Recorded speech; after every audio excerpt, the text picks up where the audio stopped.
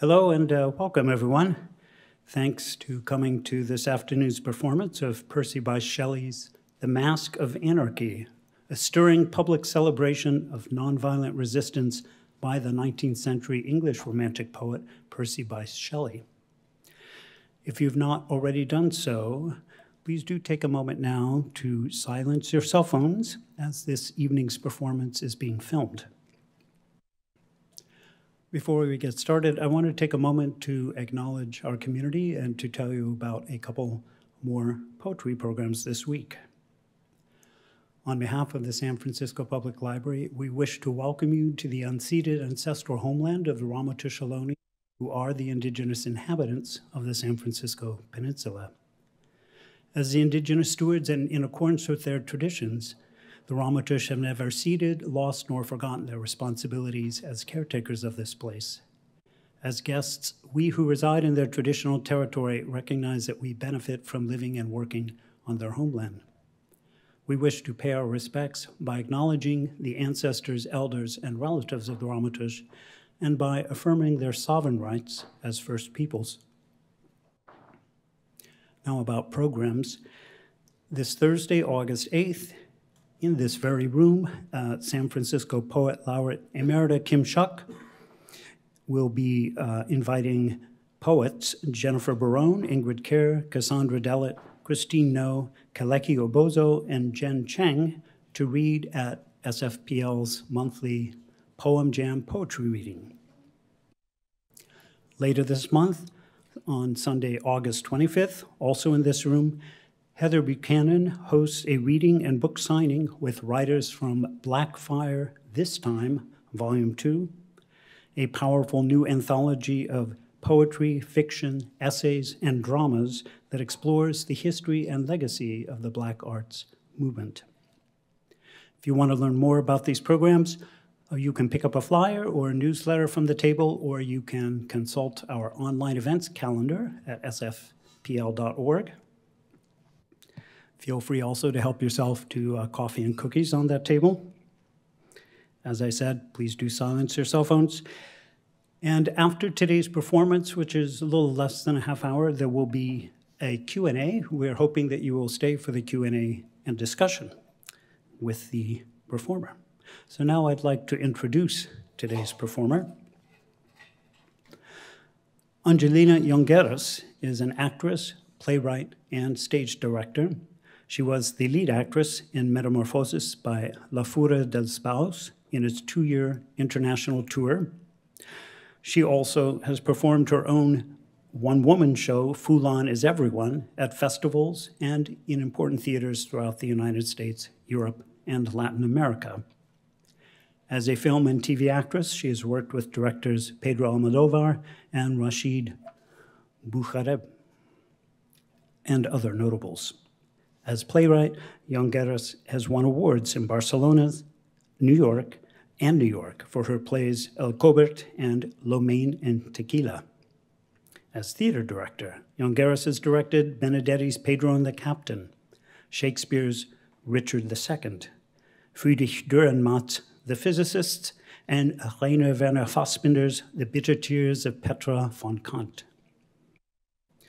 Llongueras has performed The Masque of Anarchy in Chicago, Barcelona, and Ahmedabad, India. Today, the San Francisco Public Library is honored to host a performance of The Masque of Anarchy in San Francisco. Please give a warm welcome to Angelina Llongueras.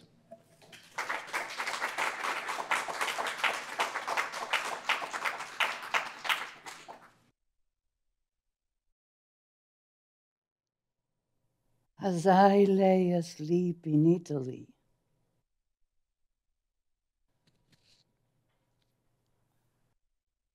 there came a voice from over the sea.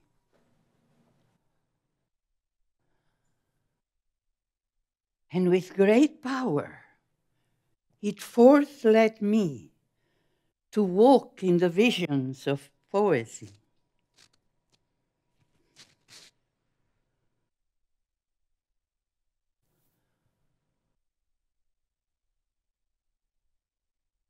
I met murder on the way, He had a mask like Castlereagh.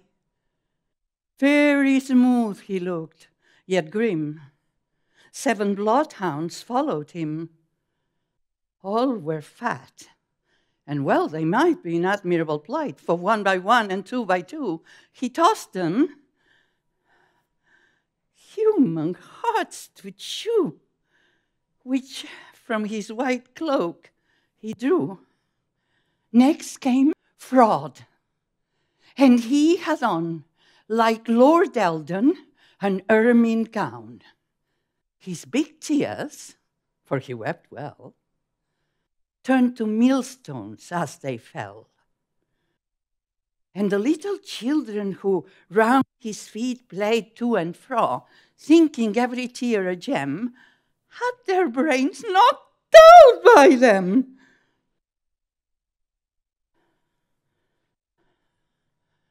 Clothed with the Bible, as with light, and the shadows of the night, like Sitmuth, next, hypocrisy on a crocodile rode by.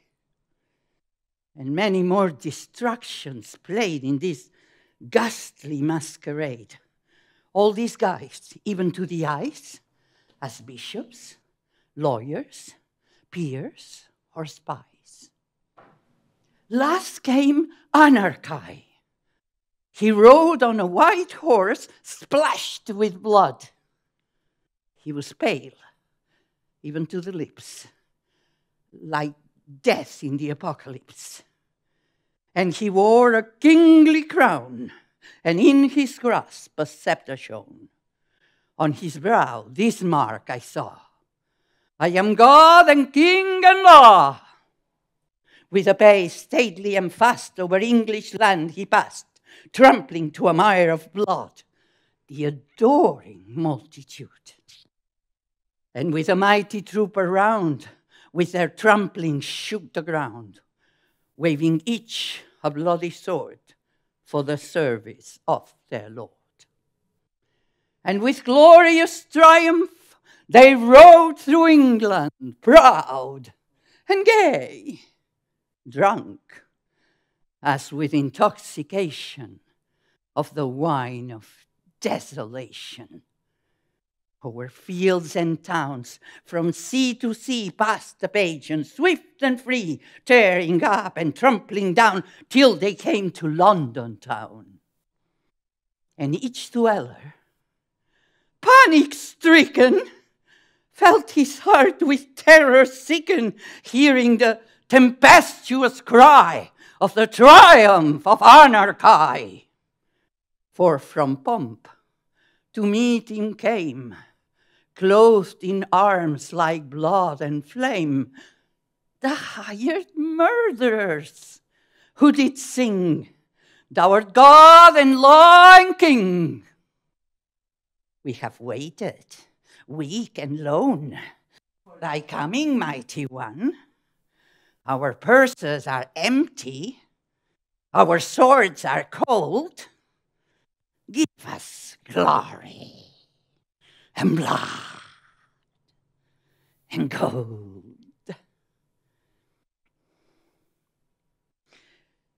Lawyers and priests, a motley crowd, to the earth their pale brows bowed, like a bad prayer, not over loud, whispering, Thou art law and God. Then all cried with one accord, Thou art King and God and Lord, Anarchy, to thee we bow. Be thy name made holy now. Anarchy, the skeleton, bowed and grinned to everyone, as well as if his education had cost 10 million to the nation. For he knew the palaces of our kings were rightly his. His the scepter, crown, and globe, and the gold inwoven robe. So he sent his slaves before to seize upon the bank and tower, and was proceeding with intent to meet his pensioned parliament, when one fled past, a maniac maid, and her name was Hope, she said, but she looked more like despair. And she cried out in the air, "My father time is weak and gray with waiting for a better day. See how idiot-like he stands, fumbling with his palsied hands. He has had child after child, and the dust of death is piled over everyone but me. Misery, oh, misery." And she laid down in the street right before the horse's feet, expecting with a patient eye murder, fraud, and anarchy. When between her and her foes, a mist, a light, an image rose, small at first and weak and frail, like the vapor of a veil, till, as clouds grow on the blast, like tower-crowned giants striding fast, and glare with lightning as they fly, and speak in thunder to the sky, it grew, a shape arrayed in mail, brighter than the viper's scale, and upborne on wings whose grain was as the light of sunny rain. On its helm, seen far away, a planet like the morning's lay, and those plumes its light rains through like a shower of crimson dew. With step as soft as wind it passed over the heads of men, so fast that they knew the presence there and looked, but all was empty air. As flowers beneath May's footstep waken, as stars from night's loose hair are shaken, as waves arise when loud winds call, thought sprang where'er that step did fall. And the prostrate multitude looked, and ankle deep in blood, Hope, that maiden most serene, was walking with a quiet mien. And Anarchy, the ghastly birth, lay dead, earth upon the earth, the horse of death, timeless as wind, fled, and with his hoofs did grind to dust the murderer's throng behind.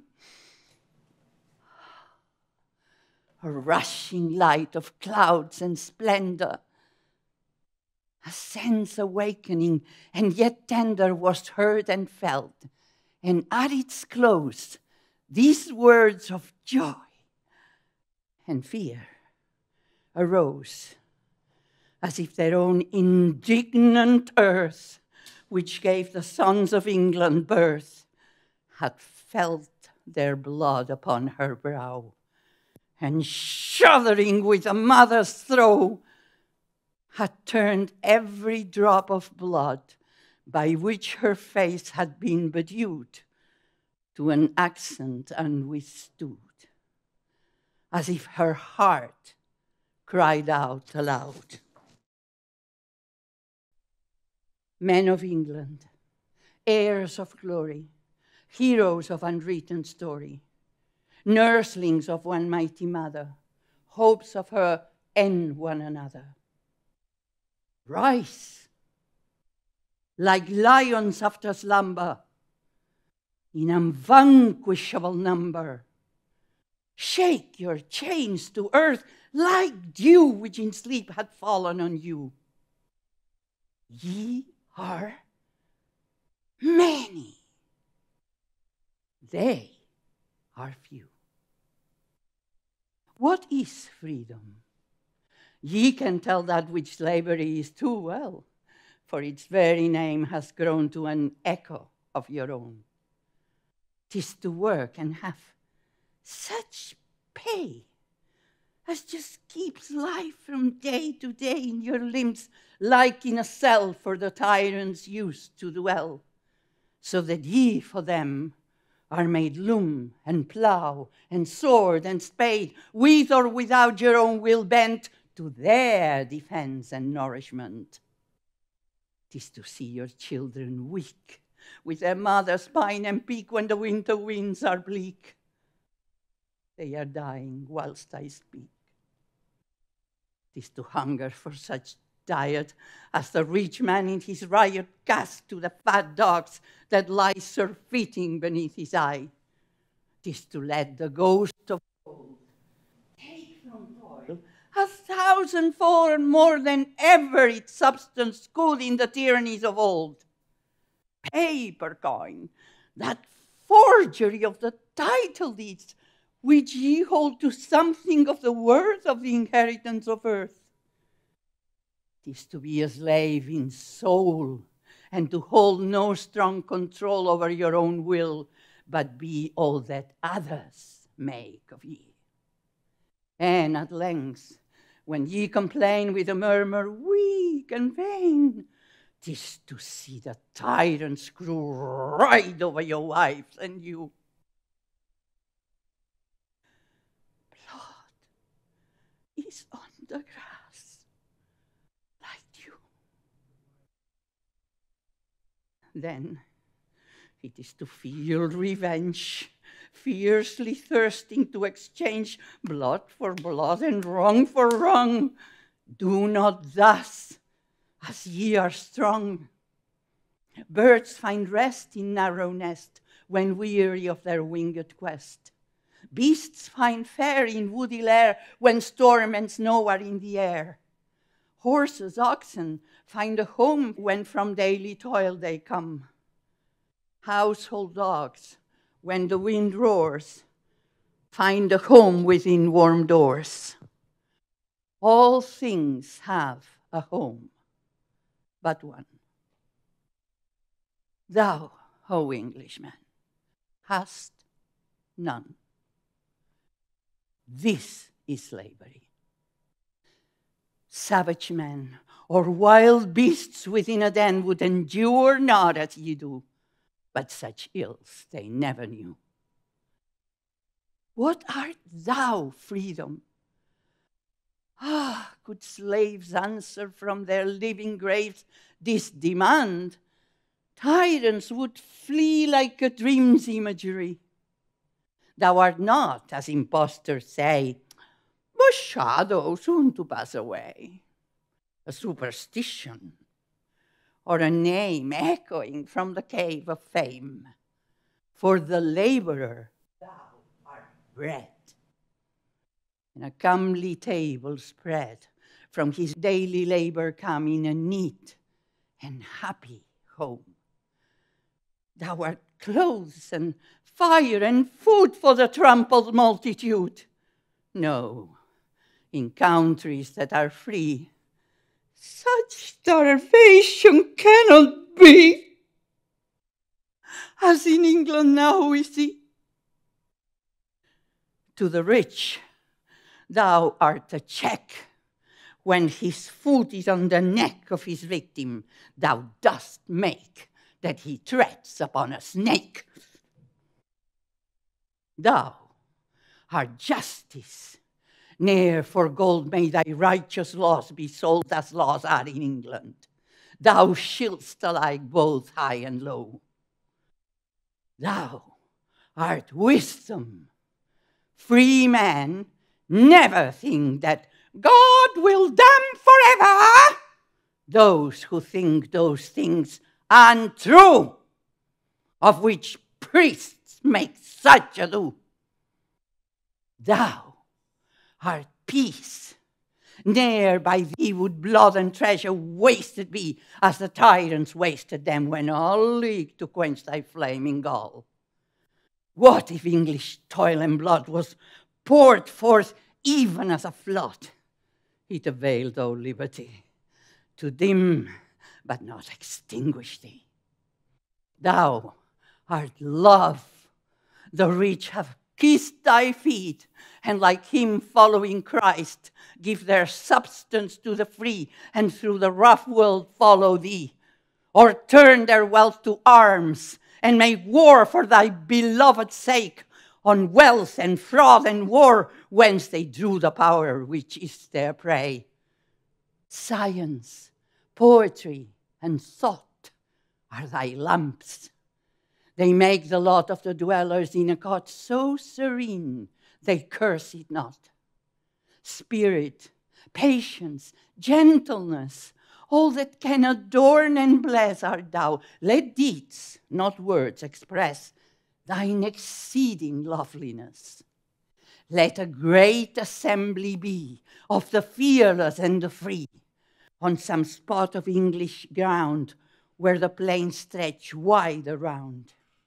Let the blue sky overhead, the green earth on which ye tread, all that must eternal be, witness the solemnity. From the corners uttermost of the bounds of English coast, from every hut, village, and town, where those who live and suffer moan for others' misery or their own, from the workhouse and the prison, where pale as corpses newly risen, women, children, young and old, groan for pain and weep for cold. From the daily hunts, where those who groan and wail as must make their brethren pale. Ye who suffer woes untold, or to feel or to behold your lost country, bought and sold for a price of blood and gold, let a vast assembly be, and with great solemnity declare in measured words that ye are, as God has made ye, free.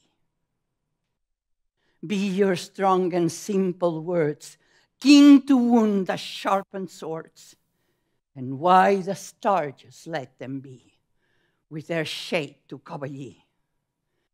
Let the tyrants pour around with a quick and startling sound, like the loosening of a sea, troops of armed emblazonry.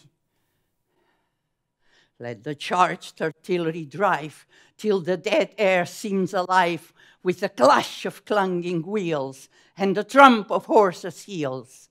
Let the horsemen's scimitars wheel and flash like fearless stars, thirsting to eclipse their burning in a sea of death and mourning. Let the fixed bayonet gleam with sharp desire to whet its bright point in English blood, looking keen as one for food. Stand ye calm and resolute, like a forest close and mute, with folded arms and looks which are weapons of unvanquished war. And let panic, who outspeeds the career of armed steeds, pass, a disregarded shade, through your phalanx undismayed.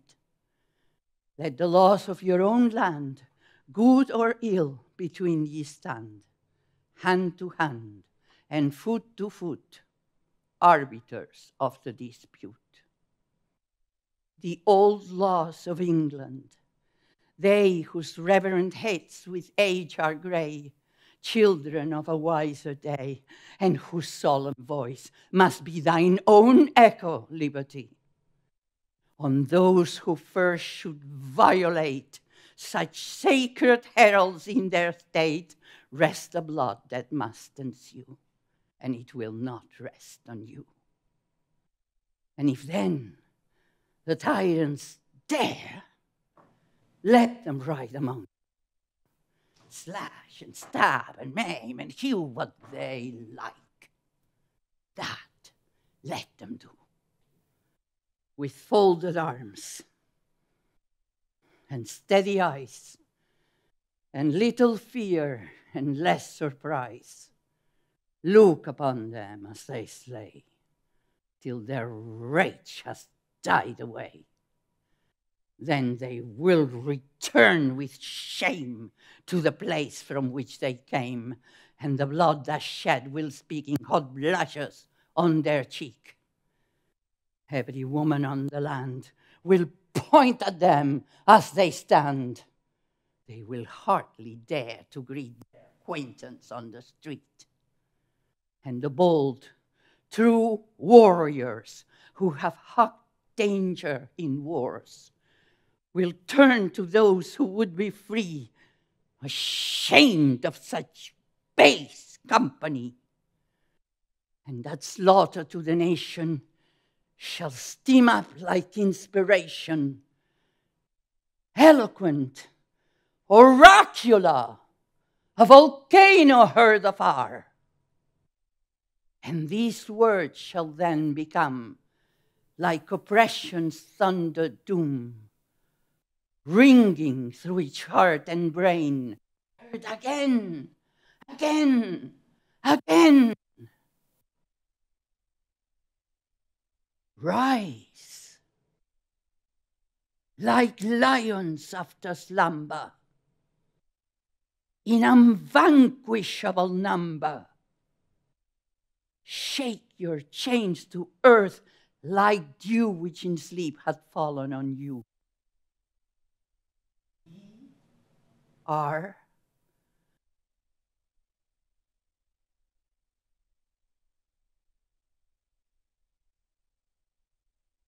many. They are few.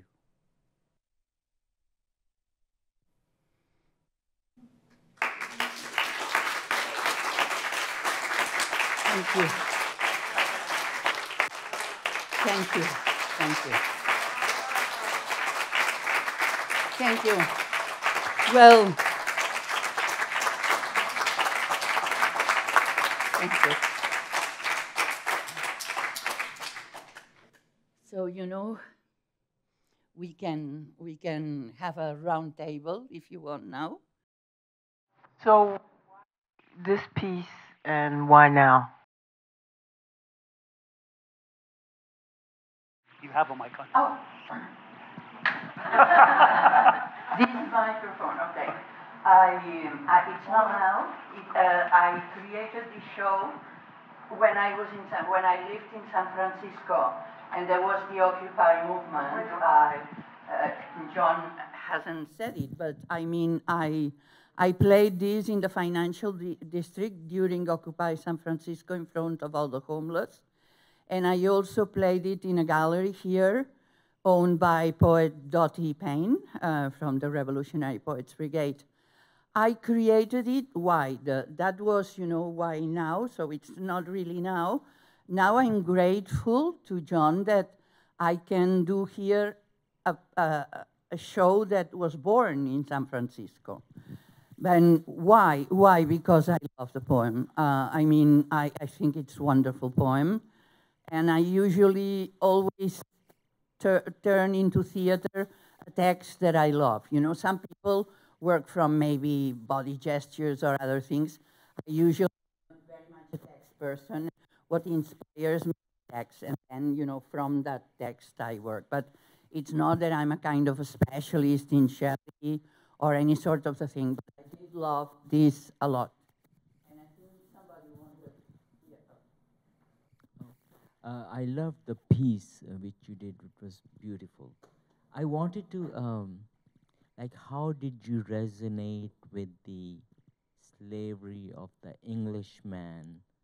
Like, how did you resonated with it, and then you wanted to do this? I would like to know the story. Well, I'm the daughter of some resistance to the Francoist dictatorship. I'm a Catalan. Uh, I was raised with parents that always told me, you know, to feel very proud of the working class and to be a member of the working class, because they said, well, you know, there's basically two classes, one that works and one that steals. So you belong to the one that works. Yeah, I know that this is simplifying it a lot, but I mean, you know, I felt like, mm, and I've always resonated, of course, with things having to do with social justice. Also my father specifically taught me that I was an internationalist ever since I was born, because said, you know, injustice in any, I mean, that could be from the Che Guevara, but actually my father said it also. And he said an injustice anywhere in the world is an injustice to all. So, you know, I didn't think that my territory was just my small country, which was very small and occupied by Spain, etc. But you know, but the whole world. Catalonia. We have a question over here. Yes. How did you remember all the things to say in the steps? Well, actually, I made a mistake today for which I am furious with myself because I got one or two. It's a pity. But how do I? Well, there's no, you know, there's no simple word. You simply have to repeat it every day. Every day, every day. So I've been repeating this ever since the 24th of June when I arrived in Chicago. I started to relearn it. Fortunately, you know, when you have already learned it, the heaviest time is the first. Once you've done it, I mean, now I didn't do it since 2018. I did it in Bucharest as well, in Romania. That was the last time. And that was 2018, so it's 6 years. So of course, you know, I had forgotten. I mean, I remember lines and so on, but once you start, you go at it and it comes quickly because it's already in some forgotten drawer in your brain, you know. But yeah, you have to repeat. That's the repetitive part. Like if you are training, you know, for a physical exercise, you have to repeat it every day. This is exactly the same. Angelina, hi. Uh, I know you're from Barcelona and Catalonia, and clearly there's so many parallels with Ireland, a victim of settler colonialism. Yes. Yeah, the first colony of the first capitalist country in the world, Karl Marx said. And it seems like Catalonia has experienced kind of this internal colonization and oppression, but that language is so very important. I believe you went back to university, got a degree in the Catalan language, and as we know, there's a resurgence, and the Irish has always fought to retain their language, and now there's the first feature film ever in the world in the Irish language. Yes, I read about this Irish film in Irish language. I'm so glad. Every time I can see a film in a minority, and I don't call them minority, I call them minoritized. In a minoritized language, and I've seen many films, well, not many because there aren't many, but I've seen a Guatemalan film spoke in Nahuatl, you know, I've seen Mexican films. I've seen a Basque film maybe about 6 months ago about the mythical times, etc. And well, you know, I mean, there is a resurgence, but our language is more threatened than ever because, you know, there is a total trying, I mean, I'm not going to go into, you know, the things of the Catalan politics because it would be too complicated without knowing anything, but the fight against the language hasn't started. The fact that, you know, we speak Catalan in Catalonia, we speak it in Valencia, and we speak it in the islands, in the Balearic Islands, and they say, no, that's not the same language. I mean, it's like saying that Mexican, Argentinian, and Spanish are not the same language. Well, of course, you know, I mean, everyone speaks, but it all comes from Spanish. So, I mean, it's exactly the same. And that's one of the methods that are used to kill a language, you know, to say that well, that language in fact, does not exist in many places, etc., etc. So this is ongoing. So I don't know if there is a resurgence. I feel that it's very threatened. But yes, I've done what you say. I've studied 4 years of Catalan language and literature, and I'm feeling very happy about having done it. First of all, because it was during the COVID time, and it was actually something fantastic to be doing at that time. And it has given me a lot of strength in my own roots, and to separate very clearly my own culture from Spanish culture, because, I mean, it has nothing to do with it, you know? And I mean, Spanish culture is interesting, but it's not my culture. May I ask you a question, Angelina, about, you spoke a little bit about the Catalan language. Have you written or are you writing any plays in the Catalan language? Yes, I am.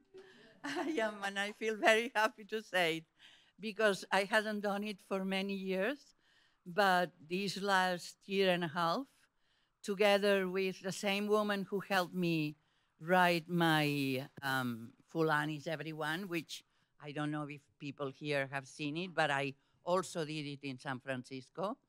We have created a play called The Speech, because it's about a speech that a Catalan writer, Victor Català, she had the name of a man, like many writers at that time did, because if you gave a woman's name, everyone said, well, it's not worth reading, right, if it's been written by a woman. So many women use that, because otherwise they couldn't even access to contests and things like that, you know?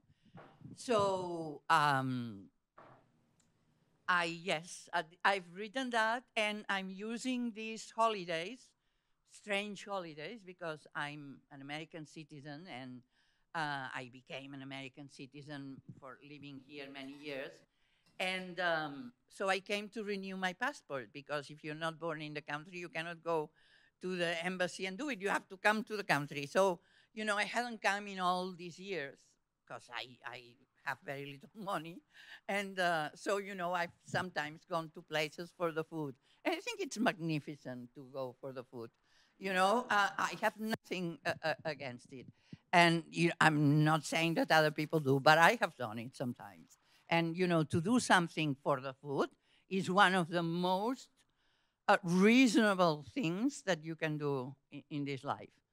Many people work 8 hours a day for the food. So, sorry, I lost my thread. But yes, I've written this play, The Speech, and I love it. And I'm now translating it, and I'm hoping to bring back to Barcelona with me in September, a corrected translation, because I want the translation to be as good as I can, because she's a lovely writer. And if I don't do a very good translation, I will cheapen her, and I don't want to. I'm not going to do this play in English. Even if I do it in the States, if I'm lucky enough, I will do it in Catalan, but I will put subtitles, because I want people, and I'm one of the advocates for people hearing minoritized languages on stage.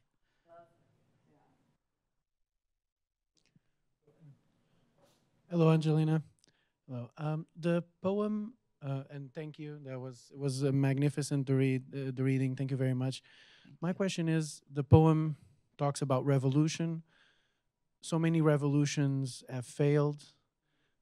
Do you believe in revolutions and that possibility? And how do you see that in light of all the failed dreams and so on that I think we deal with? Okay, sorry. For the past, I don't think any revolution has failed.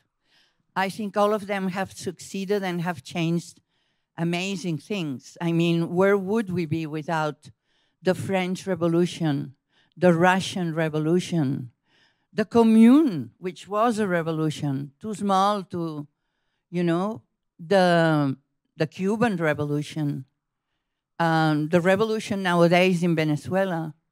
I don't know. I mean, you know, I think that all these things are very important, and revolution does not mean does not mean blood.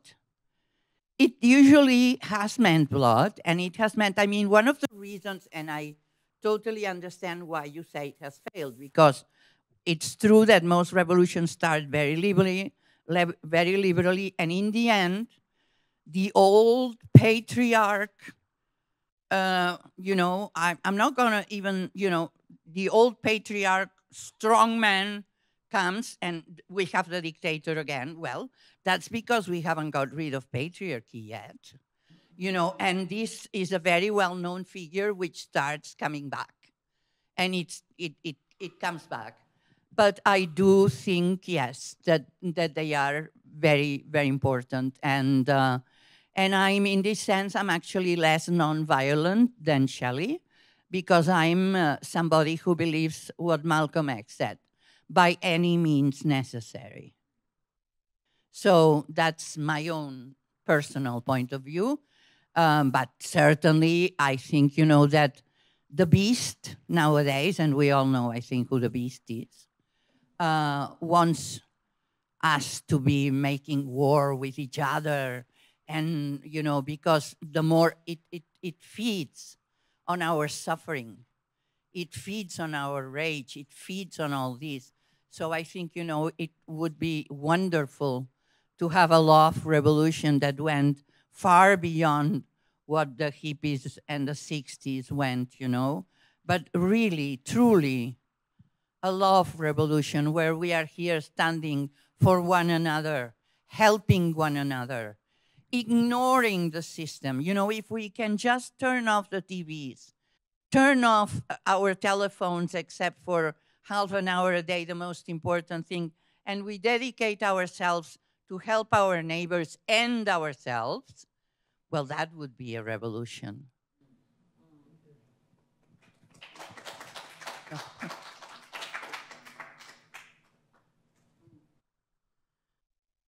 Any other questions? Sorry, my second question. No. You have lived here in US and now you went back to Catalan. So how does that feel now to be living there now and experiencing again where you were born? I went back home, and all my life I had felt that home was not a very nice place to be, because I come from a very dysfunctional family, like I think 97% of us come, although they were very nice people, but, and they certainly tried their best. But I always felt that because of many things, it didn't feel like my home sometimes. So, I loved it and hated it. And I loved it, but at a certain time I had to get out of it, And of course, I love traveling, and this has given me a lot, and I will keep traveling, but I want to live in Barcelona for the rest of my life. So that will be my base. And, I'll visit like I'm visiting now. I actually have plans for the next 3 years. Next year, I'm going to India, because I still have a 10-year visa, which will end at the end of next year. So I really want to go to, it's a place that I was there only for 2.5 months, and I found it so amazing that I want to go back. And, they say that there are 2 magic countries in the world. One is India and the other is Mexico. And I've been in both. I love them both. I'm so much in love with India and Mexico. So, yeah.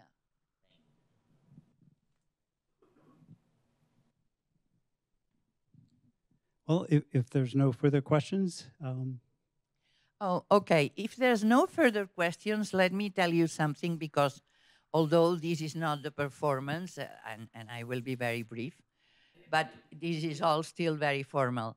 If you want to continue this a little bit, I would like to go right here in front of the library, where on the side where there is the shop, right in front, there is a place, a Turkish place called Mediterranean Cuisine. Euro King. And you can, and you can have from just a soup and a pita bread, or 2 baklavas, or wraps, or a whole dinner. So everyone can eat according to their thing. And I'd love to continue much more informally if you have time and you can come to this place. So I just say this to finish unless somebody wants to ask something else. And they have very delicious food. I can say I go there all the time. I've eaten there. I can guarantee the food is delicious. So the name of the restaurant is Euro King, and it's across the street from the main entrance of the library on Grove Street, opposite the main entrance. Well, thank you, Angelina, for a marvelous performance. Thank you. Thank you, audience, for coming. And thank you to our AV crew.